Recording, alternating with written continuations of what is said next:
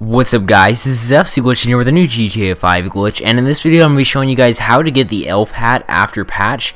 And basically what you have to do this is you're just going to have to go to your inventory and put on the tan pork pie hat. It's something that you should already have, so you don't have to worry about buying it or anything. Just go in there, put that on, and if you are on a female character, what you want to do is you want to use the pink canvas hat. And once you have that hat on, whichever hat you're going to have to use, you're just going to have to go and you're going to want to go outside and get a wanted level. It doesn't matter what star you're on, as long as you have a wanted level, and then you're just going to go in dashboard. And once you're on the dashboard, what you have to do is you just have to go over to your storage and you have to delete the Beach Bum DLC, which you'll see here in a second. And basically once you delete the Beach Bum DLC, you're just going to load back up GTA 5 and reinstall the Beach Bum DLC.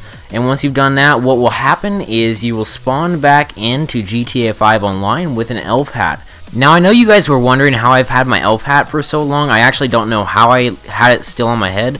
I just stayed on there after Christmas, but now you guys can get an elf hat yourself. So just go ahead and do this. It's really easy.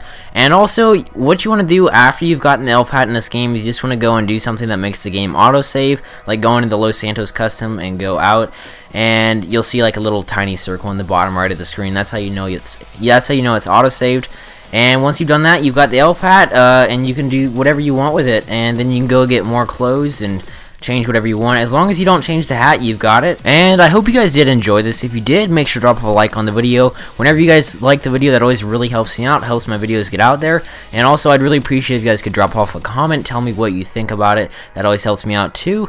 But anyways, thanks for watching, guys. I'm FC Glitch, and I'm out.